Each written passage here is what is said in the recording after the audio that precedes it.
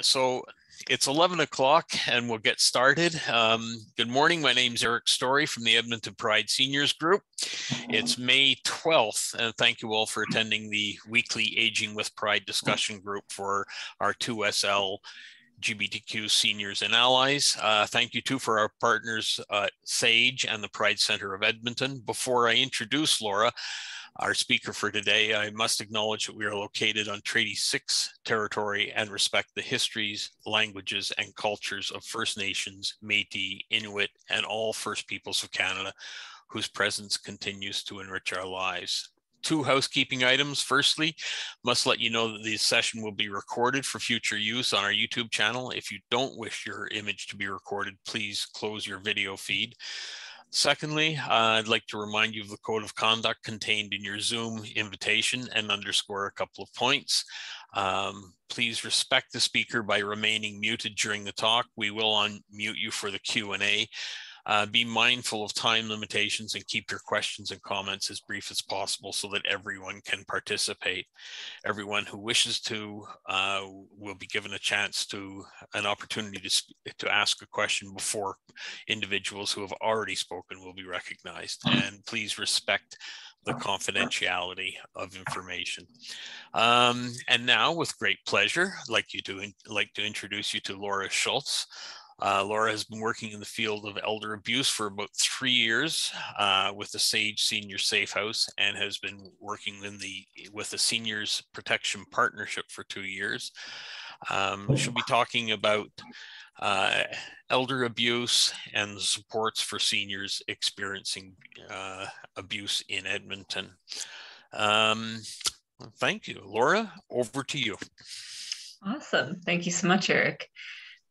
Yes, so I'll kind of lay out what I'm going to be presenting. I was going to have a PowerPoint, but that's also just not working for me today. So I like more face-to-face anyways. So first I'll be talking about different types of abuse, what they are and how they play out.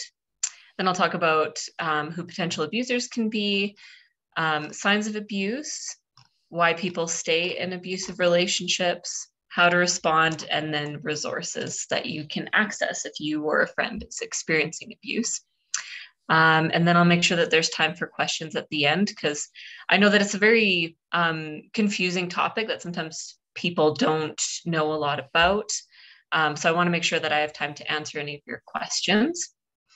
And Eric, if you can just let me know if I have a bad internet connection or anything like that. Seems good so far. Oh, good. Perfect. Okay, so we'll get started then. So there's, I should have counted these. I think 7 types of abuse that I'm going to be talking about. So first one is emotional abuse, physical, sexual, financial, spiritual, and neglect. So emotional abuse is often played out in the form of yelling, name calling, silent treatment, or gaslighting, or crazy making is another way to call it.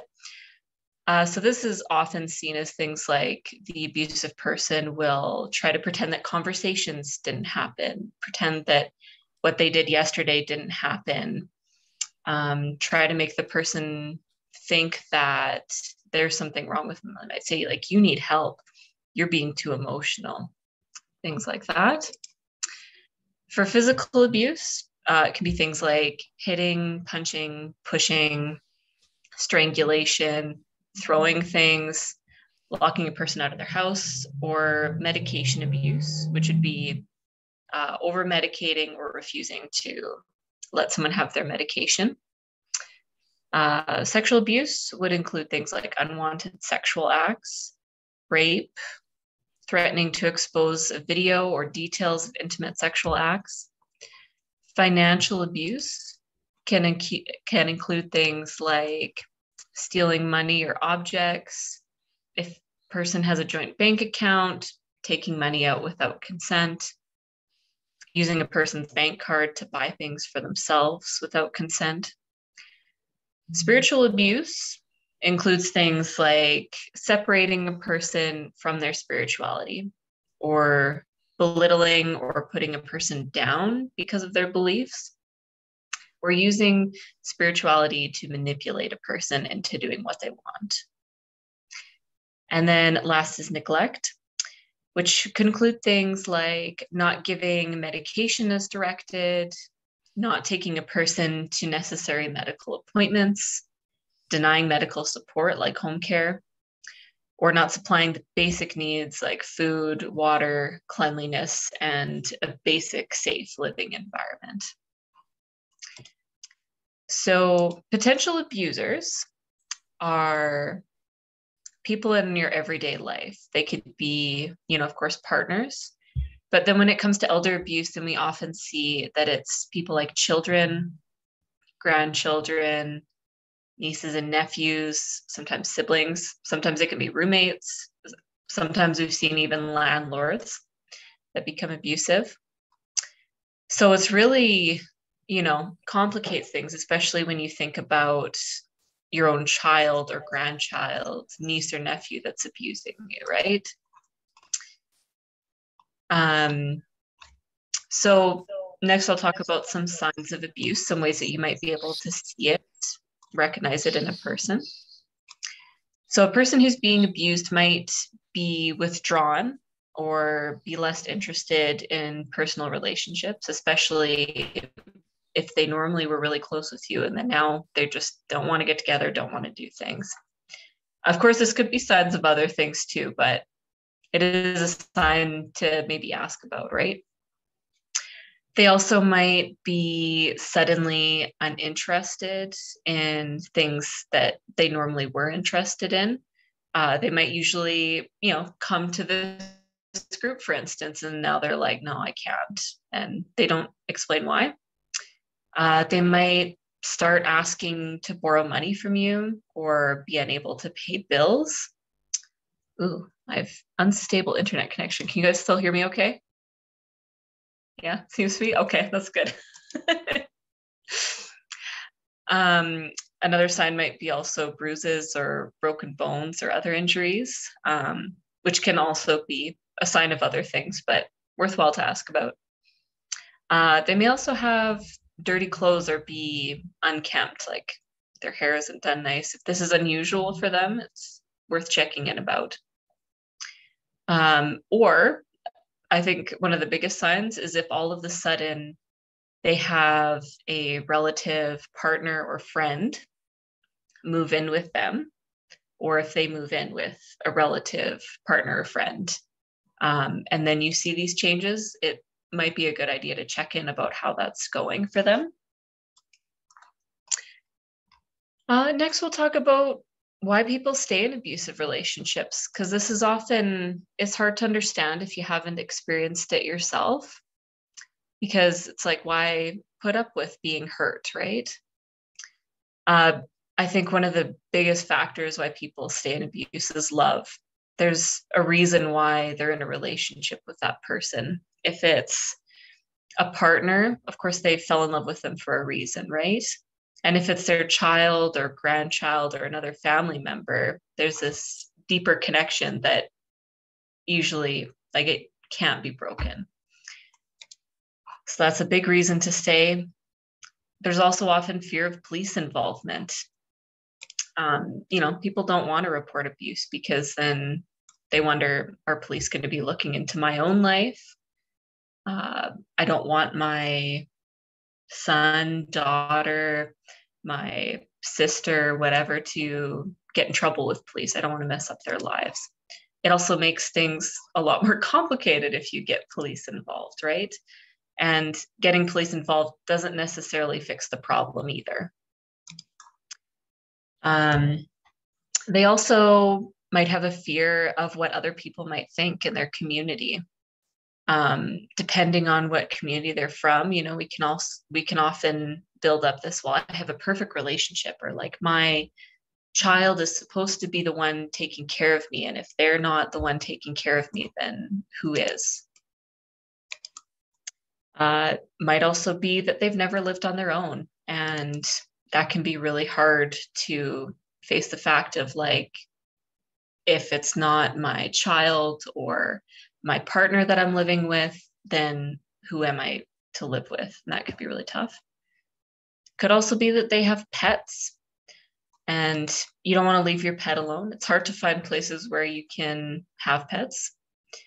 Might also be that they can't afford to live on their own. If they're in a roommate situation or a landlord situation, that can be really tough to try and figure out. That person has a lot of power over them, right?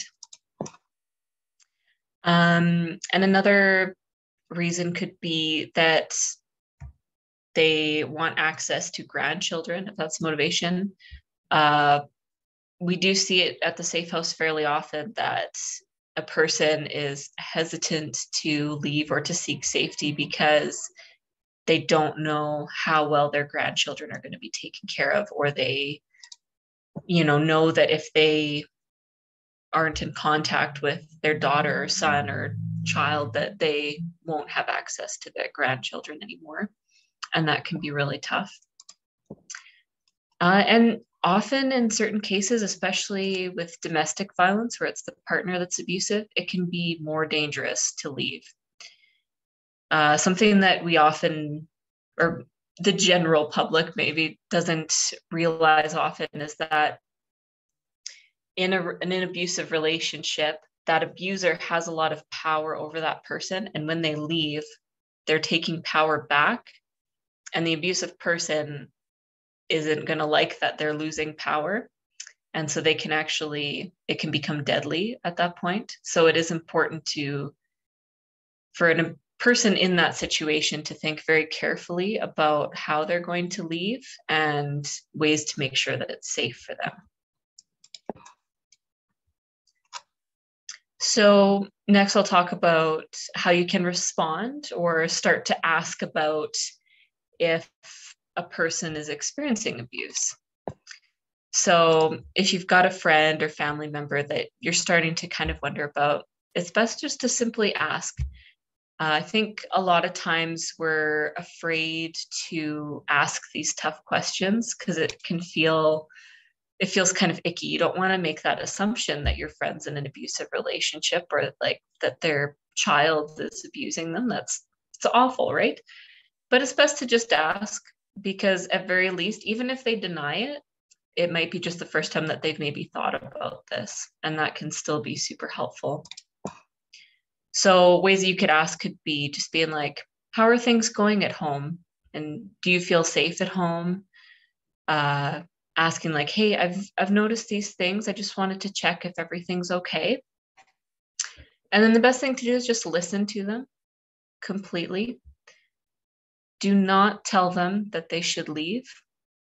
They'll let you know if they want to leave and they can ask you for help. Just asking and starting that conversation can show them that you're open to that and you're willing to help them leave if that's what works for them. You can also ask them if they would like support in anything. That kind of opens it up of maybe they just want someone to talk to. Maybe they want to know if they can call you if things get worse. Maybe they need some help with other things in the home because of this abusive situation. Also, make sure you keep in touch with that person. If you have suspicion that they might be in an abusive relationship, just try and keep in touch as often as it makes sense. You want to make sure that you're aware of if things are changing, if things are getting worse.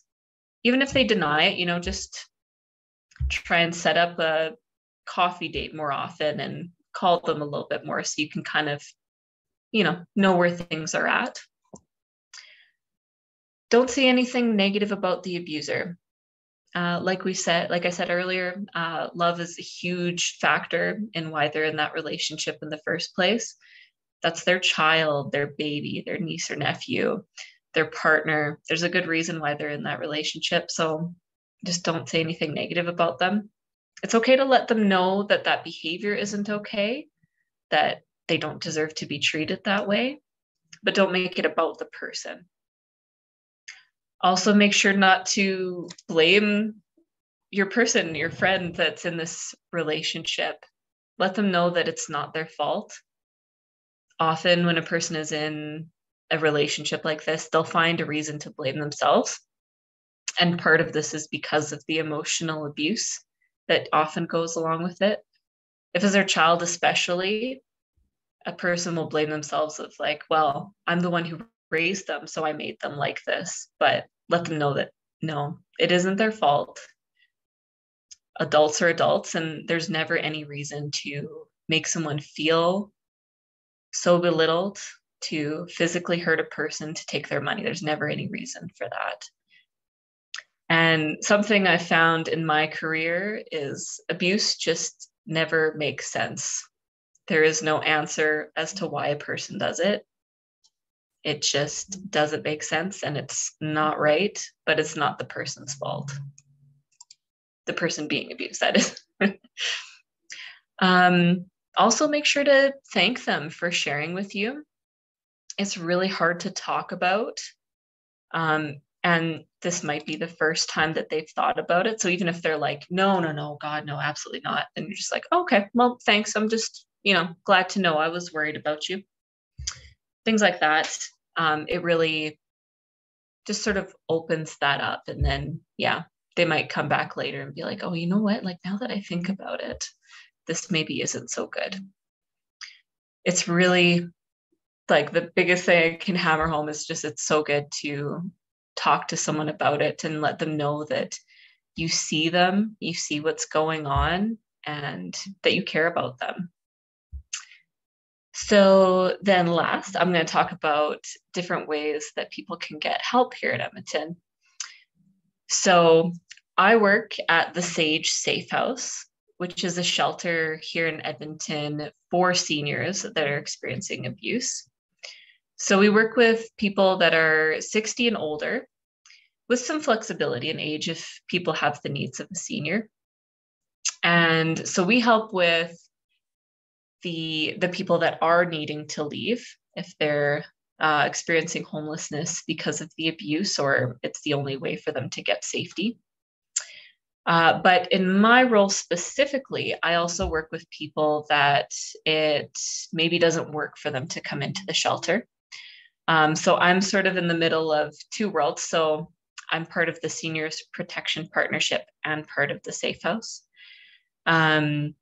So I work, with people that are on our wait list for the Safe House, and also, people that still need support with it, but aren't necessarily wanting to move out or come to shelter, because it can be a huge, huge thing to come to shelter. You could be leaving all your furniture behind.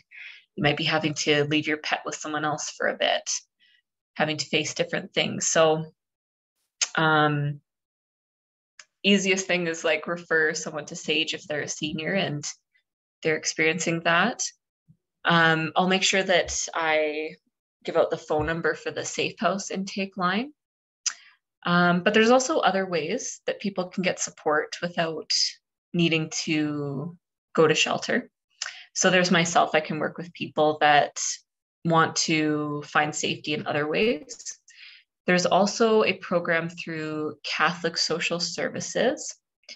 It's called Elder Abuse Resources and Supports.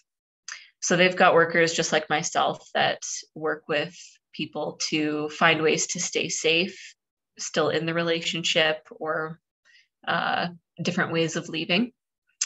And they offer a class that it's called Relationships with Your Adult Children. So that would be for people who are being abused by a child, grandchild, niece or nephew, things like that. There's also the Elder Abuse Hotline, which is a 24-hour hotline for people experiencing elder abuse that want someone to talk to or are looking for supports in their area. Because of course, Sage and EARS, the Elder Abuse Resource and Support, it's all in Edmonton. But if someone's outside of Edmonton, then supports can look a little bit different. So I'll make sure to include that hotline as well. Maybe I'll put it in the chat after while we're asking questions. And then there's also, if a person is female identifying, there are women's shelters that might be an option. Of course, there are some big, I won't say big, but there are some issues sometimes with seniors going to a women's shelter, or, since we're all part of the LGBTQ plus community, trans people may not feel safe at a women's shelter. Some of them are more affirming, but it can still be a scary place, understandably. And they often don't take men, which can complicate things too. And that's not right. So at the Sage shelter, we do take people of all genders. And they were accessible. We have elevators, everything is all on one floor. We have an accessible suite, things like this. There are also 2 other shelters for seniors in Alberta. One of them is in Red Deer and one of them is in Calgary. Just as some side information. And then I had mentioned before the Seniors Protection Partnership. So we're a partnership here in Edmonton. It's between Sage, Catholic Social Services with the EARS program, Community Geriatric Psychiatry, City of Edmonton, and Edmonton Police. So we meet weekly. We get referrals from any of our partners so that, and we can look into things. So if you have, let's say, a friend or family member that is being abused and you're not able to ask those questions and you have concerns about them, you can report it to the Seniors Protection Partnership, and they're able to do an investigation and they can go in. And it doesn't mean that anything's going to happen from that. It can just be that our team will go to a person's house and just, get to see what's going on, and check that everything's okay. And sometimes the person will be like, nope, everything's fine, get out. Sometimes it is just something else is going on, that there's actually some medical issues going on. But then sometimes that's actually a person's able to get out finally. So I'll give the number for that. So it's kind of interesting. If you're reporting abuse for someone else, the number you would call would be for the EARS program with Catholic Social Services. And then they refer to the Seniors Protection Partnership from there. So that's at least a little bit easier. Yeah, so that's basically it for my presentation. Now I'll go back to you guys, and I would like to know if you guys have any questions. And then I possibly have some questions for you guys if there's extra time too. Thank you so much, Laura. Really appreciate it. I'm acting as moderator today, so I'll ask people to put up their hands like Roy has, if they would like to ask a question, and I'll get to them one after the other So Roy, please unmute yourself and let us know what you'd like to ask. Thank you. Laura, great to hear of this organization. I'm just wondering, if you do report an abuse, can it be anonymous? Absolutely. And do you have any connections to organizations within BC? No, we don't actually.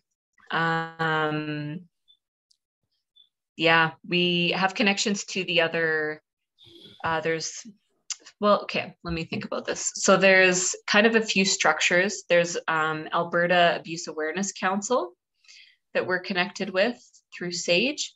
And then there's also the Canadian Network for Prevention of Elder Abuse, which is all of Canada. So that might include that.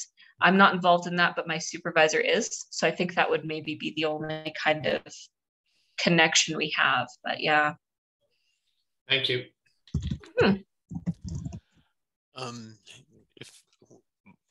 Larry, I see that you have a question. If you unmute yourself. I was involved certainly some some few years ago with a friend who, the details don't matter, but the issue that I wanted to ask you about was in this situation, there was a question of early dementia. And I wondered how you actually find out what the real facts are if you're getting conflicting stories and are concerned that there may be that element. Yeah, absolutely. It can be tough because, when a person is maybe getting dementia, sometimes they can think that people are stealing from them, and they can get a little bit paranoid. So it is hard to tell. In that case, it's always good to report.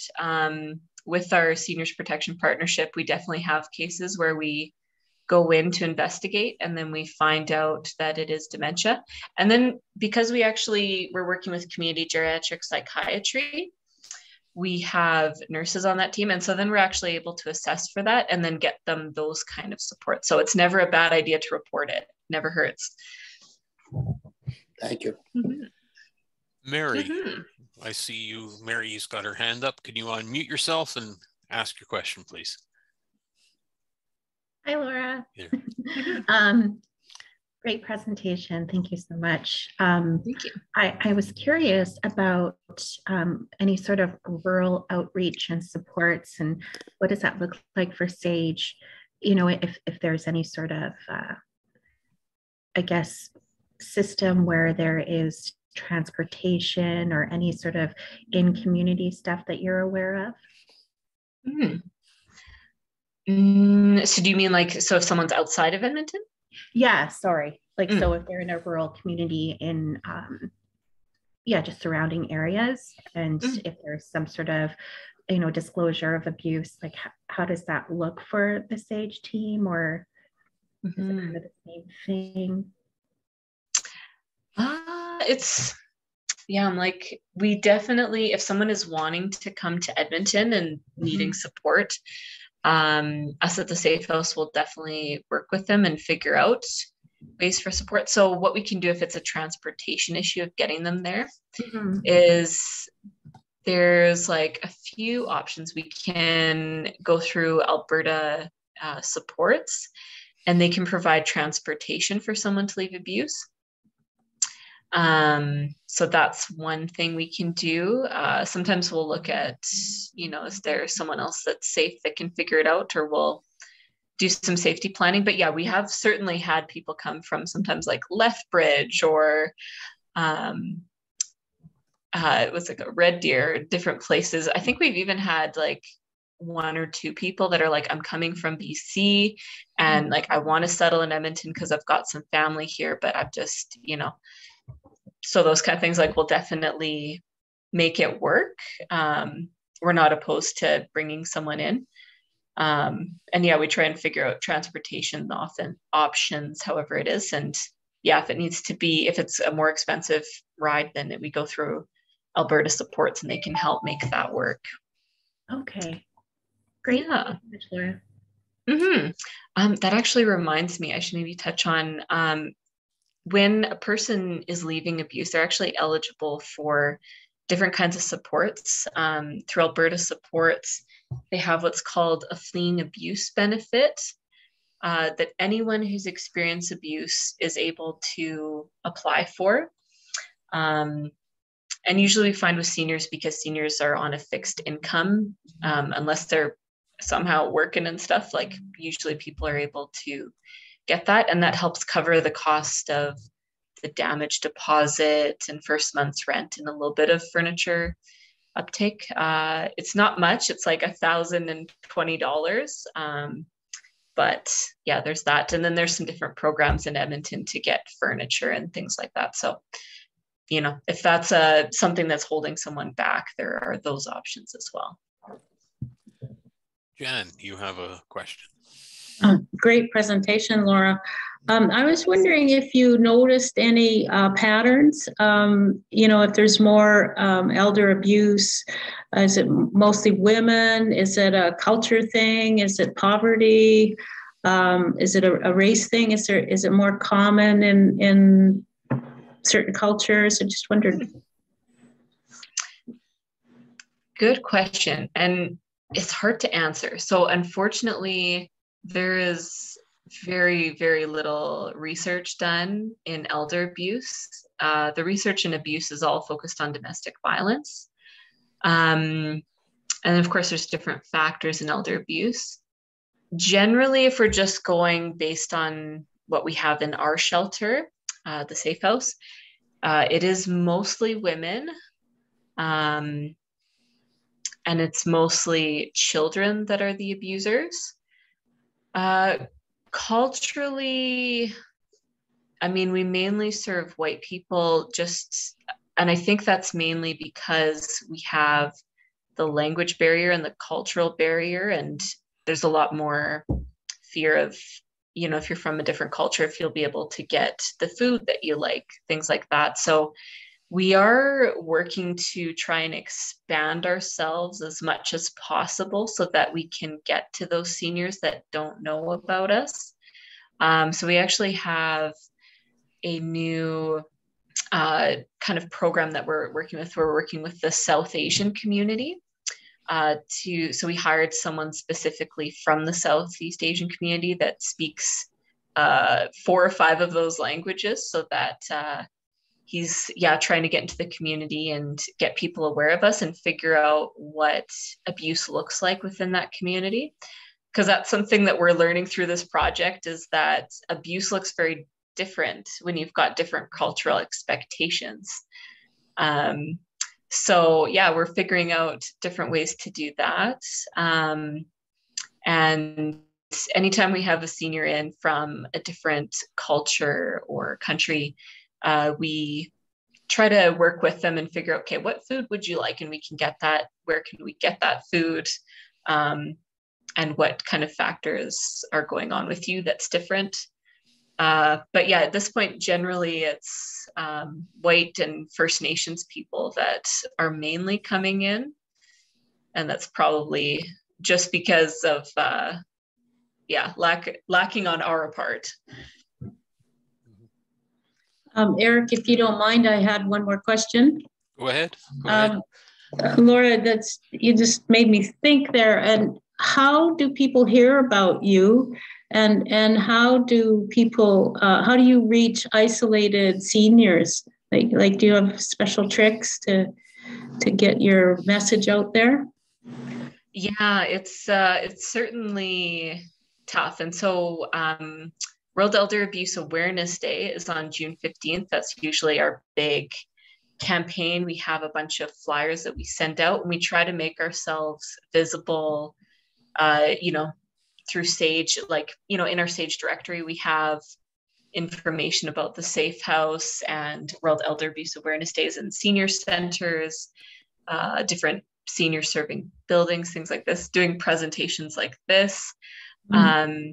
With the Seniors Protection Partnership, our City of Edmonton social worker, actually, mainly her job is to try and reach out to these communities and make it known that you don't have to stay like this and you can get support, things like that. So it's definitely, something we're working on of, how do we reach people? And especially if they're isolated, it's very tough if they don't have access to a phone. And I think that's one of the biggest problems we've had during the pandemic. It was March 2020, we were busy all the time. And then we suddenly dropped off and we had no cases. And most of the pandemic, we have 7 suites in our shelter that we can take people in. And during the pandemic, we always had at least 2 or 3 open. Now we're starting to fill up again. But that's definitely been a huge concern. Thank you. Mm-hmm. Seeing as I'm the moderator, I decided to follow my own rules and put my hand up. Thanks so much for the presentation, Laura. One of the things that you mentioned was shame. And when I was doing social work with seniors, I'd have a senior come into the office and start, say, I'm so embarrassed, I don't know who to talk to. And then I knew instantly they were in a scam. They might be a couple of years behind in filing their taxes, or they might be experiencing abuse. And it's always so hard. I mean, I try all the time when I'm talking to people to try to say, whatever you're doing, it's okay. I'm not going to judge you. But like people who, again, why am I staying, why am I staying with this person and that sort of thing. Fortunately, I had Michelle's number, Michelle, the coordinator for Michelle Markham, for the safe. I had her on speed dial, so fortunately I could transfer it over. But that whole idea of trying to comfort when that first conversation happens, trying to comfort somebody and saying, listen, please don't be ashamed, please let's be able to have an open and honest talk about this. How do you do that? Yeah, it's tough. Like, I think ways that I've found that can be helpful is to listen and to let there be silence. Often giving some space for there to be some silence gives people that space and time to gather their thoughts and talk more. And also thanking them for talking to you about anything that they share, letting them know that, like, this is a privilege that you're sharing this information with me. I realize that, and thank you for trusting me. And I think also letting them know that they're not alone in this. I'll often try and, I have the advantage of that I work with lots of people in this. And so then I'll talk about, like, I have someone that's been in a similar situation to you, and this is what they described to me that they felt like, that they felt completely isolated, that they were once educated and really smart and had their lives together, and then things just got foggy when they were in this relationship, and nothing made sense anymore. And that's absolutely okay. And then if they're like, oh my gosh, like, other people feel that too, and it's like, yeah, abuse doesn't make sense. It just doesn't. Do we have any other questions? Or actually, you said you had some questions for us. So if you'd like to pose those, Laura, put up your hand. Absolutely. Sorry, just kidding. Right.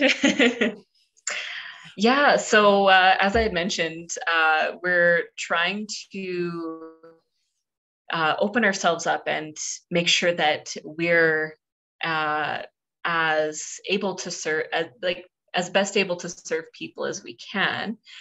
So I've noticed that we haven't had a lot of LGBTQ plus seniors coming into our shelter. There's, the occasional kind of thing. But I know that abuse happens within the community too. So I myself am part of the community, but I'm of younger generation, so it's kind of different for me. So I wanted to see if anyone's willing to share ideas or ways that we could make our shelter seem more safe, ways that we can approach when we're talking with people to let them know that they can come out to us if they want. Yeah, I want to see if you guys have any advice for myself and for our shelter.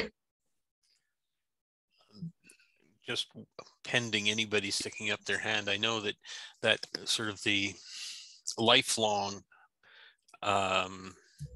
fear of being exposed as being gay or lesbian or trans, that can hamper a lot of it. Is, I'm just going to be shamed again.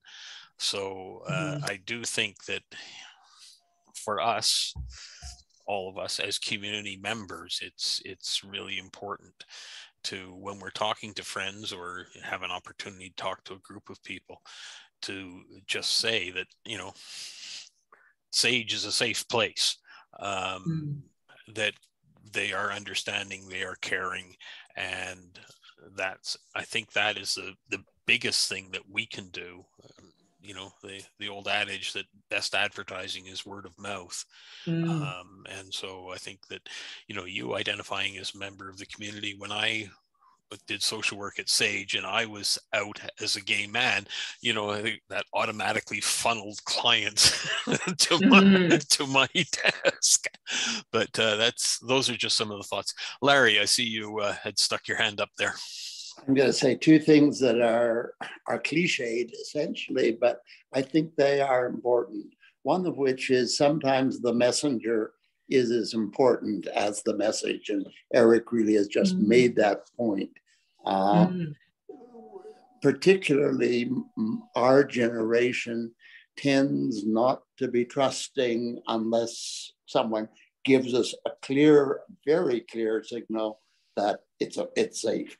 The other thing is, you know, even a place like Sage or a doctor's office or whatever, that they can be threatening to people, and going out and talking to GLBT groups, meeting people where they are, I think can be enormously helpful.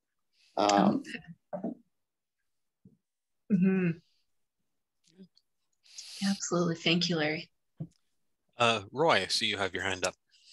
I don't know whether you do this already, but with the communication that comes out from the Pride Center, whether you advertise in that or at least make mention of the availability of this organization and the contact information, because I think that that's probably a tool that could be used. I don't know how many seniors are involved in reading that material, but at least it's out there. It probably doesn't cost anything.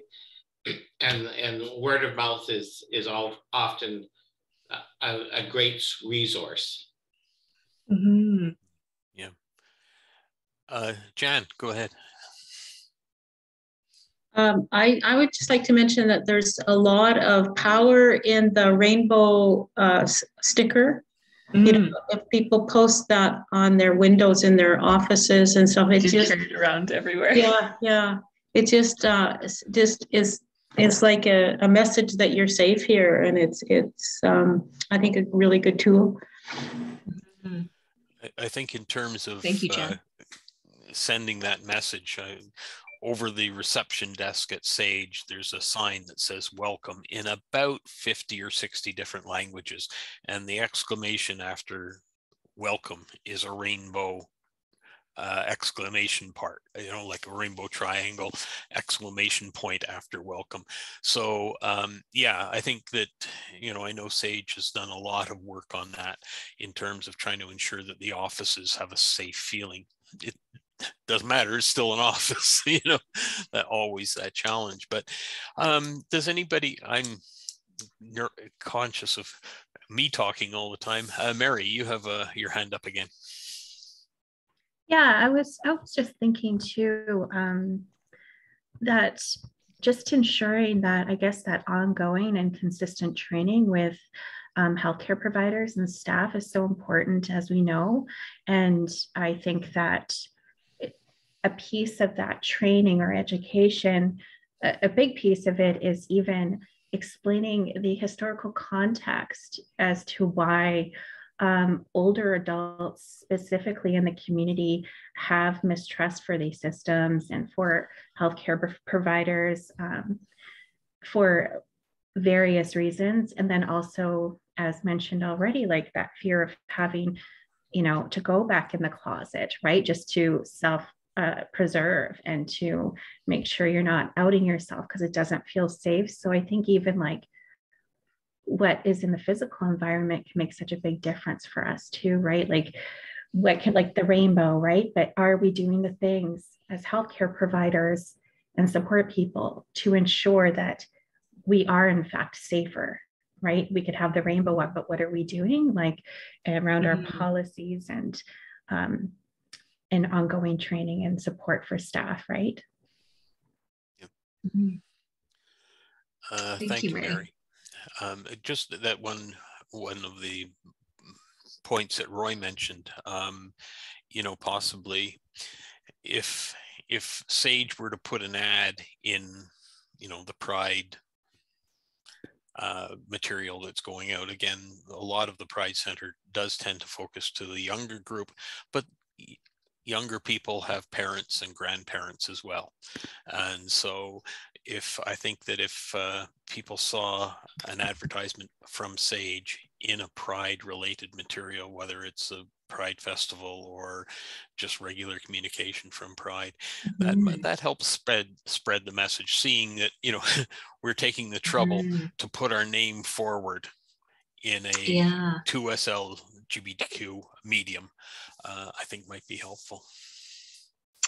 Yes, I know I had attended the one of the events here that was it was the radio station, and they were talking about, oh, I can't remember what it was called now, but I listened to it, CJSR, I think, and yeah, how that was like a good network. That's really helpful. Yeah. I think someone else put their hand up. I think there's other networks like the Capital Club or Edmonton Vocal Minority or Team Edmonton. They usually have some kind of websites or sometimes newsletters that go out. I think there's probably links to lots of organizations on the Pride Center website. I think Edmonton Pride Seniors Groups probably has some. If you haven't already tapped into them, I think there are, you know, exclusively gay organizations out there. And I think Eric's so right. I mean, older people always have some kind of younger people in their lives, you know, that the message can get out there. Before this session, I never ever thought of elder abuse ever. It's just so this has been really informative for me. Oh, that's good to know. Thank you. Yes, thank you, Laura. It's a wonderful presentation, and I think, again, as Jan said, a lot of, you know, sometimes it's also important to let seniors know what abuse is, because they may be experiencing abuse but not really understanding that this is not right. You know, this is, again, you know, things have changed in their relationship over the last 15 years and suddenly it's a very dangerous relationship, but because it's occurred over a 15-year period or a 20-year period, they may not say something wrong with this. So always being open. But I'd like to thank you so much for this, for everybody who's attending. We are going to be sending out a brief survey. Would really appreciate your comments in the chat box. Laura has been kind enough to put the direct phone number for the Sage Safe House and for the CSS Elder Abuse Resources and Supports. And I don't want to talk too long, but one of the great things about Edmonton is these networks, like the elder abuse or the Seniors Protection Partnership, bringing together a lot of different people in the city. So it's really wonderful, and I thank you so much for your work. What I'd like to do is just put in a brief plug for next week's session. And our speaker next week is very well respected, but I can never pronounce his last name properly. So I would ask Jan, I'll put you on the spot, seeing as you know. We're having Kurt Krevenschuk. He's the part artistic director and general manager of Edmonton Vocal Minority. He's going to talk about the Edmonton Vocal Minority Organization, which is the queer choir in Edmonton. So now I saw Laura go, did you not know there was a queer choir organization in Edmonton? No, that's amazing. I really want to get like more and more in touch with my community. Every 4 years, awesome. There's the Gay Games of Choir, where all the choirs from across Canada meet in a city and sing for each other, sing for friends, sing for audience members. It's choir's a really big deal. It's lots of fun, and there's lots of us out there. Come next week. Yes, I'm going to join next week. And I haven't been to a vocal minority choir concert for a couple of years now, but my favorite used to be always ending the evening with Dancing Queen, which is the only time that you'll ever hear me sing and dance at the same time. So please, everybody, if you would, tune in next week.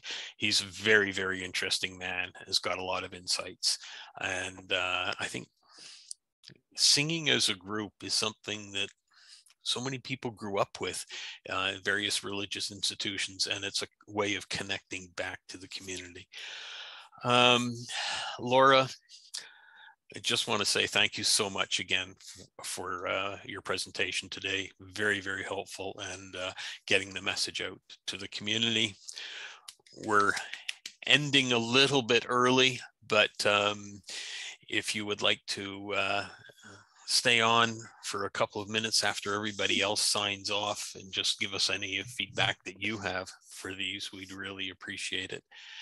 And to everybody else, thank you so much for attending this week. Really enjoy. Oh, Roy, are you? Nope. Okay. Still a little bit not good at the moderating duties problem here, but again, thank you, everybody. We'll see you. I won't be here next week. I'll be in the beautiful downtown Lethbridge, but everybody else, I'm sure you'll enjoy next week's session. Thank you, Laura. And I just wanted to add as well, I'm going to put my... Oops, you just muted yourself, unfortunately. There we Push the wrong button. I'm going to put my direct number in the chat as well. Because yeah, I appreciate the things that you guys said, and I understand that like the system as a whole can be very intimidating to come out to and to get support from. And so if anyone feels a little bit safer with me in particular, even just to ask some questions, please feel free to call or text me anytime. I won't answer in the evenings or weekends, but I'll definitely call you back. And yeah, I would love to, if anyone even wants to just give me some more tips, I would really appreciate that. Super, super. Again, thank you so much. Just after this, log in again briefly and we'll have a brief conversation, see how we can improve.